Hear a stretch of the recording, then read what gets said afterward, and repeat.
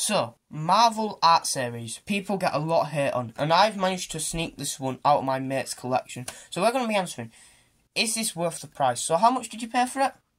£13. £13. So we're going to be judging it off the £13. Now it is currently worth this, which yeah.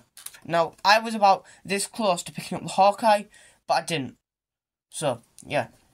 So if you think I made a bad decision there, tell me down below.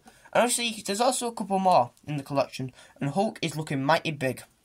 I must say, I like this art series logo, and plus, it's in a pop protector, feeling mighty heavy, and it's even got pop on the pop protector, so you know this isn't a Lego protector. So let's get out of the box. Now, so, we've got him out of the box, and it's got a base. Now, I do believe each one of the Avengers are meant to represent a certain stone, so this is obviously the purple stone. So I don't know what the purple stone does. Maybe it summons purple.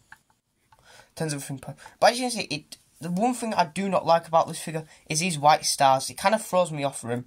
But this 4 mould is a great mould. But yeah, the purple does look pretty neat. And a little glitter. I don't actually know if any glitter will come off.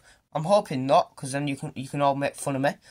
So yeah. Other than the pop eyes, everything is purple, and of course the base. I don't know what the base is meant to be though. It just looks like a tiny bit of that big giant ship that floats around in the sky that we all know and love. And also this hammer, which has Groot hands. So yeah, gotta love Groot's hand. So yeah, for more pop reviews down in the description below. Bye!